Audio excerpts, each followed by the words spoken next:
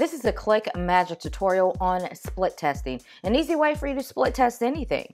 If you're an online marketer, you want to split test your Facebook ads. What about YouTube ads? Different campaigns? What about different pages in your funnel? You can all do it with ClickMagick, and you want to stay to the very end because I'm going to show you an easy way to do it with ClickMagick. What's up, guys? This is Kirshana Sykes, and I want to welcome you to my channel. Now, I love to do videos on how to make money online, as well as training tutorials on different tools that online marketers use. So if you're interested in seeing videos like that, then definitely subscribe to my YouTube channel. Hit the bell notification button because that's how you're going to be notified whenever I upload a video.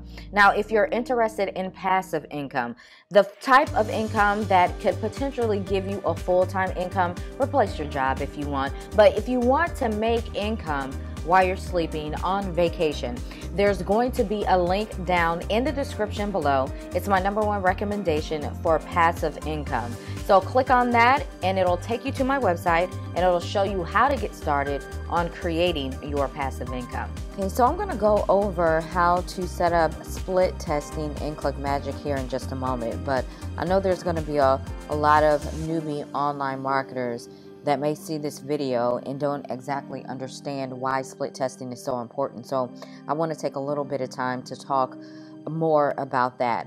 Generally, when you are creating a funnel, you're going to have an opt-in page like you have here. Sometimes you just have a thank you page. Sometimes on that thank you page, there is a link to go to the sales page. Okay, and 9 times out of 10, you probably don't own that. But maybe you have a funnel that has an opt-in, it has a sales page, it has an order form page, and then a thank you page thereafter. So there's many different steps. But what's really important to always do is to test everything, because you never know what change you could make that could improve the performance of your funnel. So I'm going to give you an example here. I have this funnel. This is just something that I was playing around with, okay? Obviously there's a lot going on with this funnel. I have some text, I have a picture, I have a button, you know, the button's pink. What do you think would happen if I were to change the button color from a pink to a white? We don't know, but it's important to test out because it could mean a difference in the number of people that opt into my page simply because I changed the color to white, and then maybe, you know, make another change. Okay, so you always want to test out everything. You can make different changes or testing on your opt-in page. You can test out different things on your sales page, but always test one thing at a time. Make a note and see what performs better.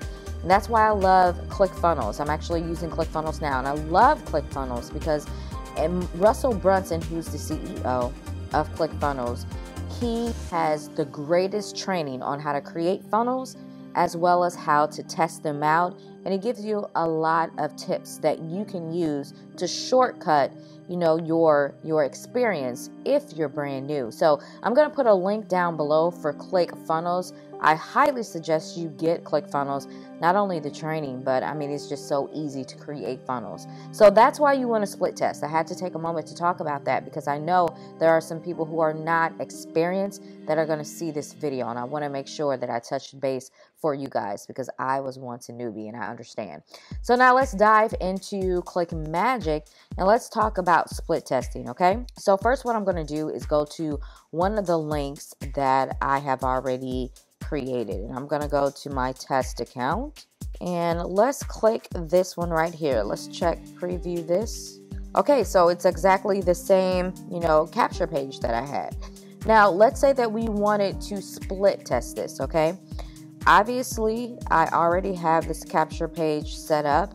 You know, my pixels, everything are added. And guys, if you want to know how to create a tracking link in ClickFunnels, take a look above. There is a video that will walk you through on how to do that. But in order to split test, what we need to do is we need to click on this little gear right here.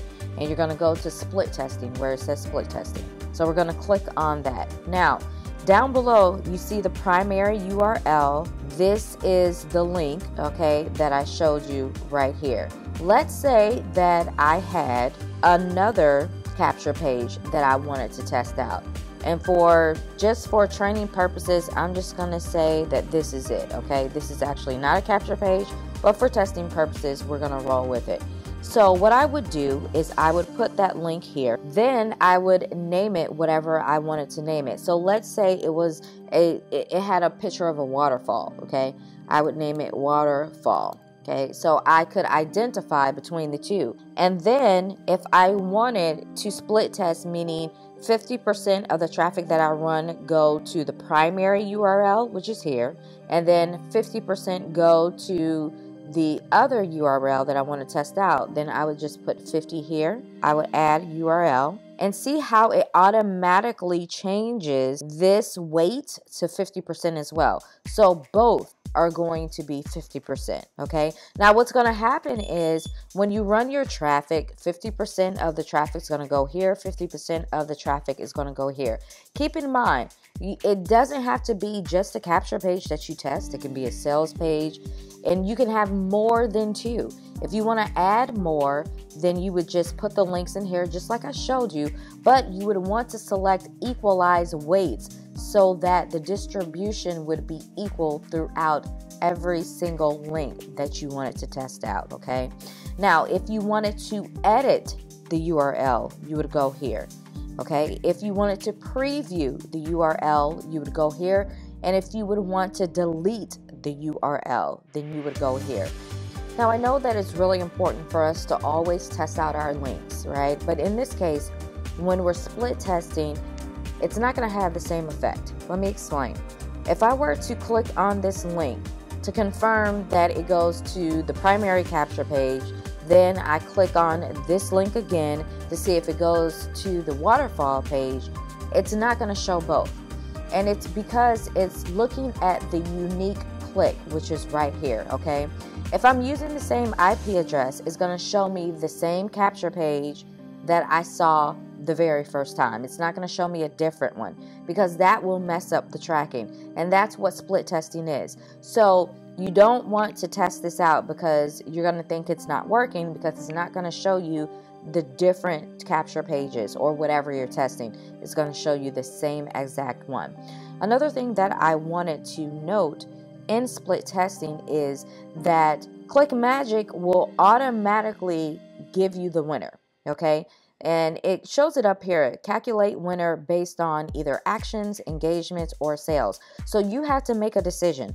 Do you want to calculate the winner based on actions or engagements or sales? And this is based on having a pixel on your funnel. So if you don't know how to put a pixel on a funnel, again, look at the suggested video at the top. There's a video showing right now that will teach you how to add a pixel to your funnel in Clickfunnels. If you're using anything else, it's pretty much the same, okay? But there is a question mark right here. This is going to help you to understand the difference between actions, engagements, and sales.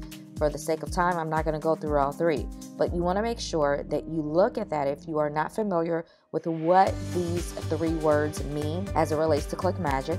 You want to select the appropriate one, and that is how ClickMagick will calculate your winner. So you can have ClickMagick automatically calculate the winner once the winner has been determined by ClickMagick.